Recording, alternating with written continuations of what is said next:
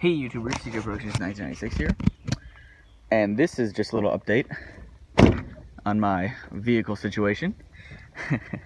I recently, as in yesterday, bought a 2005 Ford Mustang GT, as you can see by the GT symbol there. V8 with a 5-speed. I'm pretty sure all GTs are V8, but for those of you that don't know that. It's blue, as you can see. If you couldn't tell, it's blue. It needs some work. This fender was replaced, and it's missing the splash guard that goes inside, and the antenna, and the antenna mount. And I want to get new headlights for it, a new grille, because I don't like the fog lights in the grille. And the headlights are fogged out a little bit because they're plastic. It started life back in 05 as black. It has been in like 3 accidents, I believe, and they decided to repaint it to blue, which is exactly what I was looking for.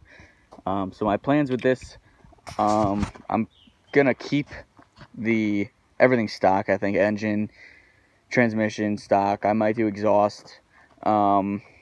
I kind of like the stock rims, so I'm probably going to keep those. It needs new tires soon.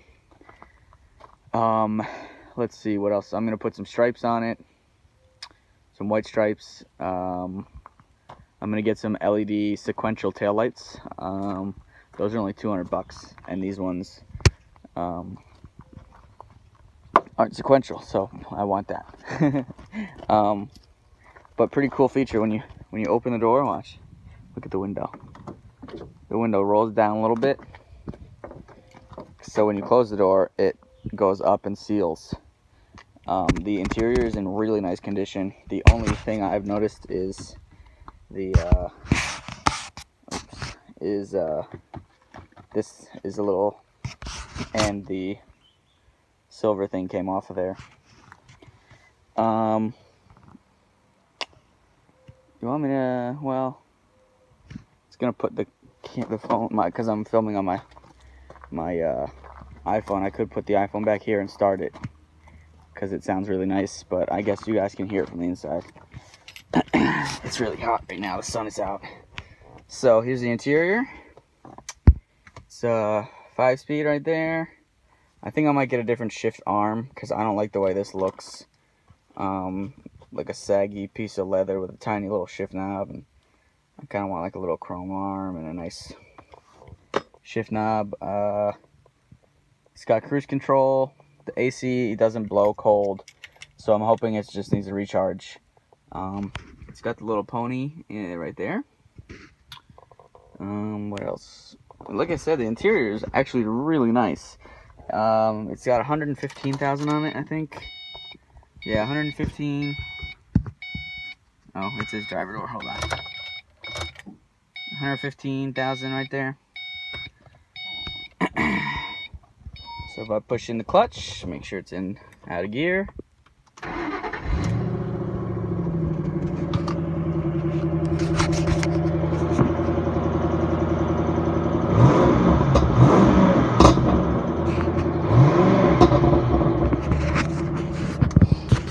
Yeah, it sounds pretty nice. It idles nice. It drives really nice.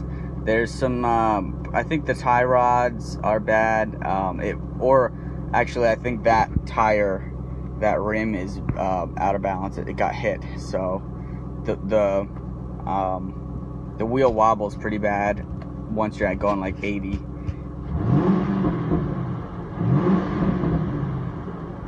Another problem with it is the driver or the passenger side door doesn't roll down all the way. Well, it doesn't roll down at all, but it does go down when you open the door. So the motor's not bad. It's got to be an electrical problem. And the radio doesn't work, which I want to get a new radio anyway. I want to get a double DIN like Bluetooth mega nice radio. Actually, I haven't checked if this spare key works. Oh, it doesn't.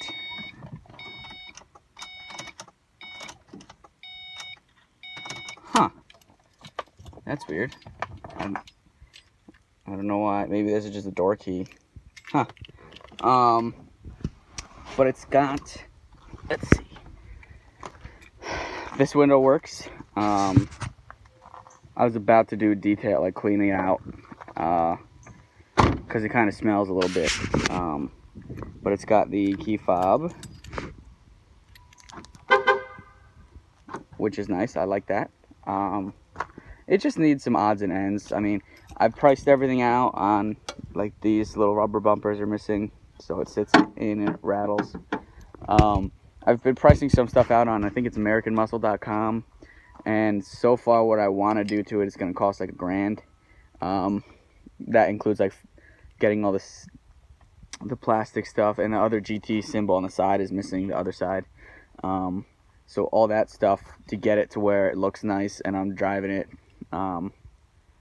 is gonna take like $1,000, which I actually, funny story, this is on Craigslist in New Haven, Connecticut, and for $59.99 it was listed, and so I found it 3 hours after it was put on Craigslist, so I was like, oh hell yeah, I'm going to look at this.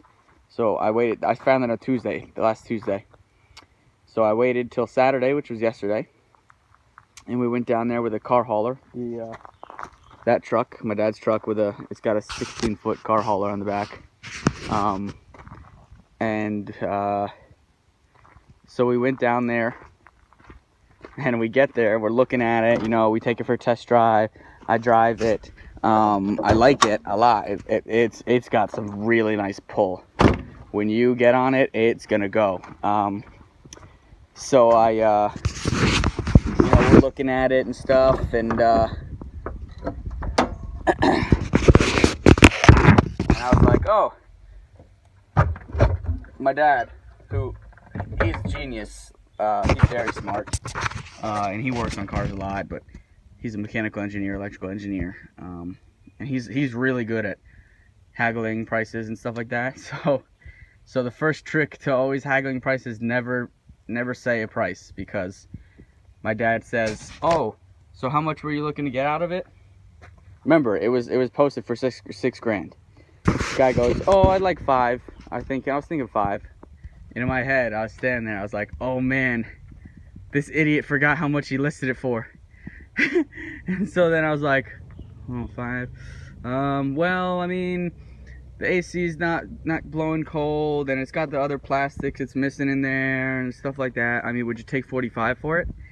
And then he's talking to his friend, because his friend is the one who owns the car, who speaks Spanish. He spoke like no English. And he was like, well, we'll take 48. And I was like, deal. So 48, got the title, loaded it up, took it out of there. Man, I'm so happy. So $4,800 for this thing. I saved $1,200, which then I can now put towards the racing stripes, the grill, all that jazz, the radio. Man, that's so, never name your price. You can always win with that. Because if they say, you know, $1,000 more, if he had said 7,000, I could be like, no, you said 6 here. So you can never lose with that situation. But yeah, this is my new ride. Got an Autocraft battery in there. Yeah, I usually do red top batteries, you know, nothing but the best. So there's 8 cylinders. I need to change that. I think it's just basic maintenance on it, you know, like filters, and oil filter is dirty on the outside too. He probably didn't change that, but it has a lot of pep.